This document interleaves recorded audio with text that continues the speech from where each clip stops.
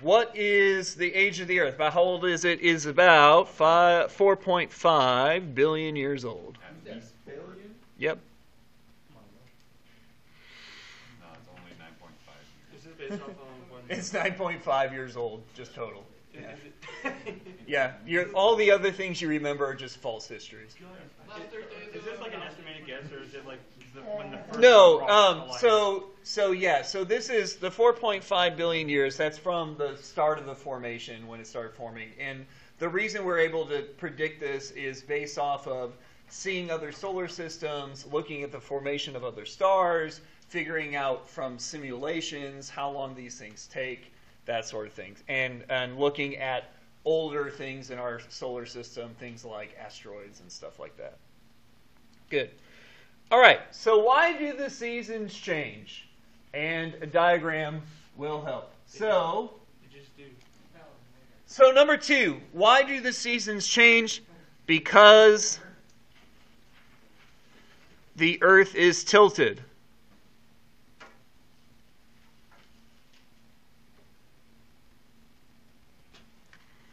Because the Earth is tilted. So in the summer,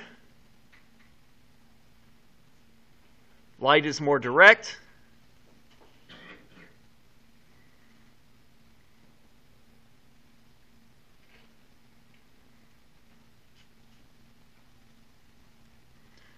In the winter, light is indirect.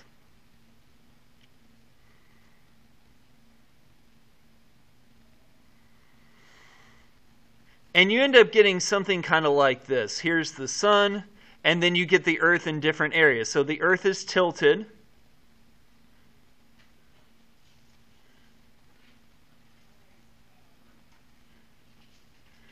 Okay, so here is us during the summer. We're facing towards. Here is us in the spring and the fall. We're kind of in the middle. And here's us in the winter. In the winter, we're kind of indirectly. We're not facing it as much. So we're kind of in the middle, spring and summer, or spring and fall, which is why it's kind of mild in the weather. We're direct in the summer, is why it gets hot, and indirect in the winter. We're actually closest to the sun in the summer. Sorry, closest to the sun in the winter. So I want to make sure you understand it has nothing to do with being close or far from the sun. Nothing to do with that. Okay? It has everything to do with Earth's poles being tilted.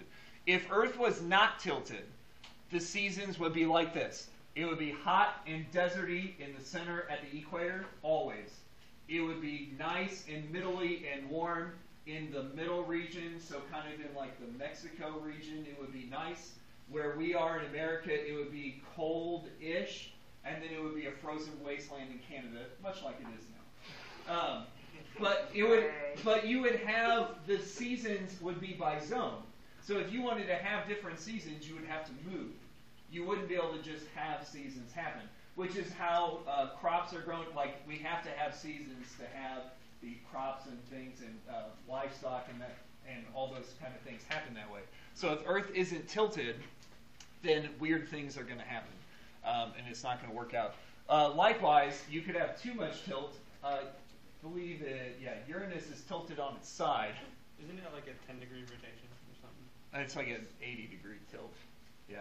So it has basically the poles face, and so basically the side that's facing is always like there's no day or night really. You're either on a night side or a day side. It just rotates through. So that's kind of more extreme example, but this is what we're used to having. Okay, why do the visible constellations change? The visible constellations change because our position in the night sky changes.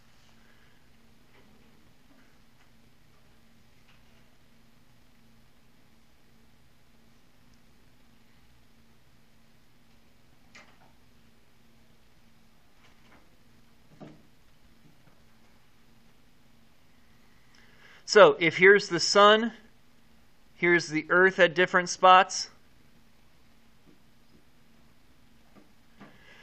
The constellations, which are totally not letters, the constellations are going to change. Because, again, this is the day side. This is the night side. When you're on this side of the sun, you can see Z at night, but you can only see Z during the day on the opposite side, which means you won't see it at all.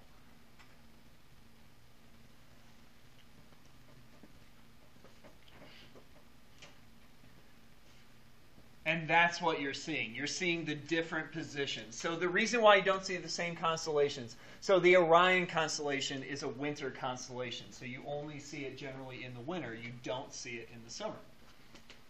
You can see it a little bit in the fall, a little bit in the spring, but not as well. All right. What is responsible for the northern lights? Well, for that, the sun releases high-energy charged particles. So step one, sun releases high-energy charged particles.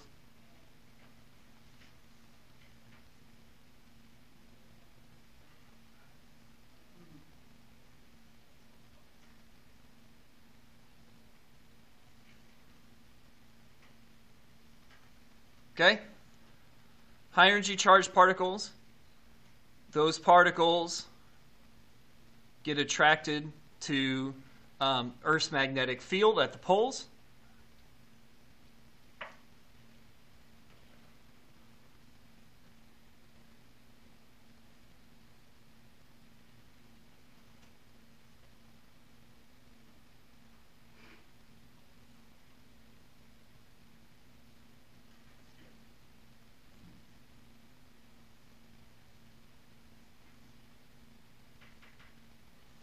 Okay?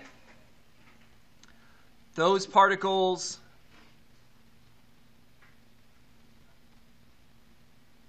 collide with atoms in the atmosphere.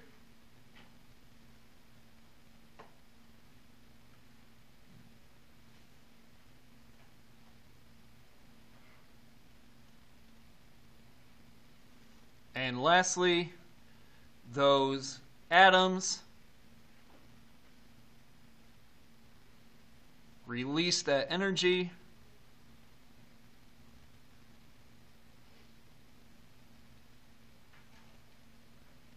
at specific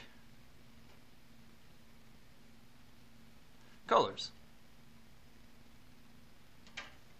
So the reason why you see the pretty colors is because the light is hitting from, the light is being given off from these atoms. Those atoms are hit by high energy particles from the sun. Because the sun gives off different amounts of particles and different amounts of energy, that's why you see the wavy, moving, traveling stuff. The reason it's not static is because it's not coming in static. It's not coming in exactly the same every time. And it's not hitting the exact same particles or atoms every time in the atmosphere. We're going to talk about this a little bit more when we get into stars and when we get into the quantum stuff, the quantum weird things. Because there's a reason why they give off very specific colors. And every atom gives off very specific colors. It doesn't give off all colors. It only gives off certain ones. So oxygen only gives off those colors. Nitrogen only gives off the other colors. You're not going to see anything else. And that's why you see the northern lights the way they do. So it's a really cool thing. It's a fun thing to be able to explain. And it's not as, again, it's not stupid complicated the way he makes it out to be. But you have to understand the process of what's going on. Okay, yeah. There's a couple things you misspelled the word collide. Okay, I appreciate that you think that I never misspell things, but I always misspell I things. fact-checked it. Yeah. Anyways, would the same thing for like the northern lights be? Could that be applied to like colored fires? No, the color fires is a little different. It's similar, but it has to do with the chemicals. It does have to do with the chemicals, and it's a little bit of a different process, but not quite that different. Something else to mention is other planets have northern lights too. It's not just Earth. If they have a magnetic field, they have northern lights. So it's not just Earth that has it. Okay, I gave you, apparently, not near enough room for the moon thing, I left all the room on the back. I don't know why. So you might want to do it on the back page where there's more room for it. But does anybody have